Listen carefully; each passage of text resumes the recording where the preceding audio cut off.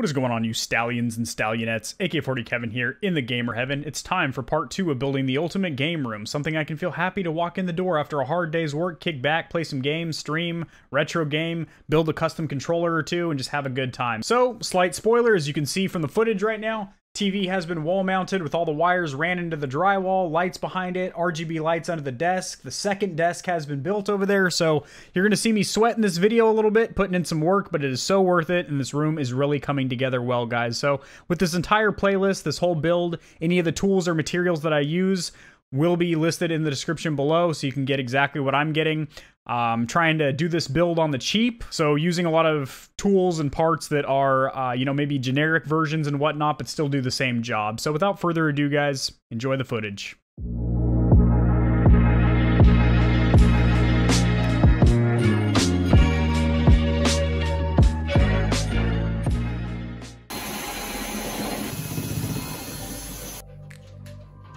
Alright, so we're at the power cut in this room right now. I'm just using the light from the window over there, obviously, so I don't electrocute myself and whatnot. I have this fish line ran up there, and as you see, finally, it took a while. I had to kind of push and blast my way through some insulation in there and whatnot. Hopefully I didn't destroy too much of my insulation. I'd like to keep my electrical costs down, but anyway, I was able to fish that up there. Now I'm going to go ahead and tie off the power cord and the HDMI cable and basically tape them off and pull them down to that bottom hole. All right, so this is the cable that I'm using. It is an HDMI on one side to a DP or display port on the other, because my graphics card only has one HDMI and two DPs for display port and one USB-C connector back there, and I already have the top HDMI cable used for that top monitor up there. So I'm gonna go ahead and leave these plastic caps on there so I don't get any fiberglass insulation pieces in there or anything like that. I'm gonna go ahead and route this bad boy up with the power cable through the wall. All right, boys, I've been going in even further with the cable management using these little Velcro tiebacks. So we'll have these linked in the description below. So the wires are routed through the wall here, not the prettiest right now. I am going to use a drywall patch kit and fill in this hole a little bit, and then I'm going to put an actual outlet that has a rubber gasket in the middle where you pass through the wires. That is going to cover all of these. I'm going to touch up that paint right there. I'm going to drop our phone. Awesome, awesome. This is temporary for now, just to make sure that I was getting power to the TV, and I am. There is going to be a surge protector right here because we are going to be building this desk, which is going to go right here. There's going to be a surge protector hidden behind the desk. And then eventually that'll be upgraded to an UPS or uninterrupted power source, much like the one that we have right there. So that way, if we lose power, there is no, you know, there's no damage to the computer, and it'll automatically do its best to save all your open work and whatnot. So there is no cable management tray or trough back here for the Streamlight or the Elgato Keylight Air. So what I did is I used 1, 2, 3, 4 of these little Velcro tiebacks on here to keep the wire there. Back there behind the PCs, you can see as well, there's 1, 2, 3 Velcro tiebacks there, keeping all the wires held together somewhat pretty. Obviously, I have this bad boy here. There's 3 wires inside of that white tube right there. All the wires underneath here, let's get up underneath here, boys, are ran all nice and pretty along here. Like that. That little bundle at the end there doesn't look too pretty, but I'm gonna kind of tuck it up a little bit more. Over here for the microphone, this is tucked down to a cable way over here. There is about 5 feet of slack tucked in there of USB cable. So if I do a review for a different mic and I'm gonna be walking around with it or anything like that, I can have it plugged in. All the cables are managed here in the blue compass boom arm. All right, boys, now we're gonna go ahead and add a little bit of RGB lighting, LED light strips behind the TV, because it's not a real gaming setup unless you have enough RGB to really pop your corneas, you know what I mean? All right, so this is overlapping a little bit right here, so it's probably gonna be a little bit too bright right here. I might just snip this down, obviously, to where it ends right there. And I have one of those Velcro cable ties that I showed you guys, tying together the HDMI and the power for these LED lights. I'm also gonna Velcro together the power and HDMI here and tuck them into the wall a little bit better, and then go ahead and put that cover or that shroud. All right, boys, that is looking quite succulent. We got a power strip over here now with the wire ran underneath the carpet there. And we're gonna go ahead and build this desk here, Monarch Specialties. I really wish they would sponsor me, because I have spent an astronomical amount on the furniture. Like, their furniture's not cheap, but it looks good and it's durable and it works. But Damn. Anyway, I'm gonna go ahead and build this bad boy. This room is really coming together nicely, boys. I'm liking it thus far. All right, boys, time to turn all this into a desk. Got me a little Walking Dead on the screen over there. I gotta say, that is just lovely having that there. Can control my media up here with this bad boy. Fantastic.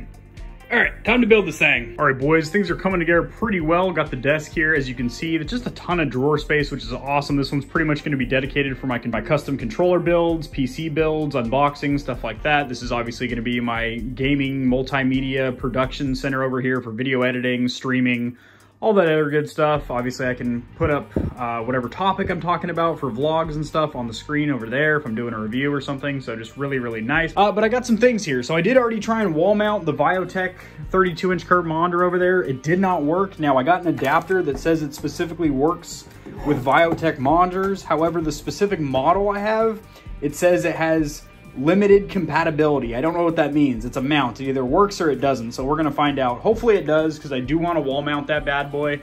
That would allow me to put the Stream Deck directly underneath the monitor. That would also close up that gap there between the top and secondary, or the primary and secondary monitors. Then I also got some LED RGB lights for the bottom of the desk here to add a little glow, a little ambiance. I think the color theme that I'm going to try and go with in here is kind of a deep purple or magenta underneath the desk there, and then all the accessories on the desk and the TV, kind of a teal. So a teal and purple two-tone kind of look. I think that's going to look really, really handsome in my opinion. Those are kind of like two of my favorite colors, at least teal turquoise is. Purple isn't like a favorite color of mine, but I think that combination of RGB glow together. All right, so first things first, we're gonna knock the easier project out first, which would be the lights for underneath the desk here. The mount there, that's not gonna be a necessarily hard project, but I do need to get my stud finder out and drill into the wall and all that fun stuff. So we'll just do the lights first. All right, boys, well, that is looking pretty darn good. I knew it would look good, but it actually kind of looks a little bit better than I thought, to be quite honest. And I kind of picked this color because it's not very bright. It's not going to be disorienting or anything like that. I also do have the remote. I can turn it off if it is distracting me from my game or anything like that, but it really isn't because it's, well, underneath the desk. But as you see, it's cascading light on the wall there, which I think looks really, really nice. I'll show you guys exactly how I routed everything underneath here. It's actually really, really clean the way I did it. Not to toot my own horn or anything, but between like the cable management that like virtually there's like almost no wires even visible. Even when the wires actually drop down, I have them pretty well managed. There's a little bundle up there, but again, I'm gonna tie those back with some cable ties. Not cable ties, but some, not traditional like handcuff style cable ties, but some Velcro ones that are reusable. And then I have that drop down there, have a drop down for this right here, cable tray, lights, running all the way across here, kind of bent them like that, bent them around there. And then over here, I'm actually gonna extend this with another, what is this, a 13 foot? Yeah, 13 foot, 6-inch strip. And that's gonna continue all the way under here and all the way down the second desk over here. So I'm gonna order another one of those on Amazon. That'll be here in about a day and a half, 2 days. And that other desk will be illuminated over there. All right, so I gotta say, I'm not very hopeful for this mount here. Just by looking at it, I've already taken apart the back of the Viotek before, and I don't think this is gonna work, but I'm gonna try. But after this, I've done my due diligence. I've read a ton of forums. I've ordered different mounts and adapters, and this particular model of Viotek 32-inch monitor it's not, it ain't ought to be put on the wall, boys. It's meant to be on a desk, which really kind of sucks because when I'm sitting down, I guess I'll just air squat here. When I'm sitting down, it's actually above my eye level. So it's not really like centered. It's centered obviously left to right on a horizontal plane, but on a vertical plane, my eyes should be looking dead at the tip of the schmeckle here on this stormtrooper, and they're looking more at his chest piece right there at his breastplate. So yeah, I mean, just from a gaming standpoint, you want your monitor like dead center on like your eye level. It kind of helps with not depth perception, situational awareness, especially in shooters and stuff like that, but whatever. And also that would have closed the gap up here, but I'll figure a workaround. Maybe I'll get like a riser for the stand or something like that. I'm not gonna go ghetto with it and stack it on some books or anything like that, but I'll figure something out, boys. I really hate messing with this monitor. So I gotta unplug these cables, and then of course display port, or DP, doesn't make it super easy because you have like a prong that you need to press in, a button you need to depress, because if you just try and rip it out like an HDMI cable, you'll literally damage either your cable or potentially your monitor, and that ain't no fun. Okay, let's put this bad girl right over here. This isn't really a very light monitor. I know I'm a pretty weak dude. I haven't been hitting the weights in quite a while, but my golly, this thing is not light, boys. So anyway, you depress this button right here. You don't get depressed, but this button gets depressed. And then you pull it out of the stand like that. Oh yeah. Oh yeah, that mount's not gonna work. I can tell you that right the fuck now. Oh geez. Oh boy, Rick. Any of you guys looking at getting a Viotek monitor? This is what the inside of it looks like behind the little... How's there hair inside there? There's like a big old Wookiee's pube or something. It's like a big gray... you'll have to take my word for it. My pubes aren't gray. But anyway, I don't know. It was a big, long, twisty hair. But yeah, that's what it looks like. There's also lights on the back of this monitor. I just turn them off because they're so dim you can't even see it like reflected on the wall. Not to mention, I don't know, I just didn't really want lights behind my monitor. But hold on. We're going to do our due diligence here, boys. Still 90% sure it won't work, but there's still that 10% chance that I'm a fucking idiot, and that's been proven in the past. So let's make sure that's not the case here. Jesus, I can't even get this thing out of the bag. You dodo bird. There we go. Oh wait, hold up, hold up. Wait a minute. Let me put some pivot in it. No.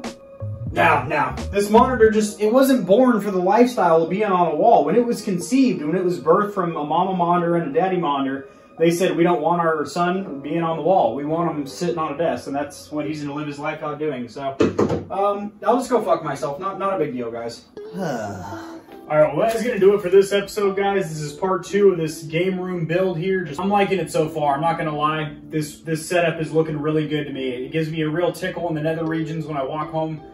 God, I ain't walking home, sweetheart. It gives me a real tickle in the testes, real butterflies in the niblets when I walk in the door after a hard day's work, and I walk into this room and I see all that RGB popping my corneas and whatnot. It really it puts a smile on this ugly old face. So yeah, I'm liking it so far, guys. I really am, and it's not done yet. This thing is going to be the bee's knees and the mule's tits when I'm done with it. See you guys in the next one. Peace.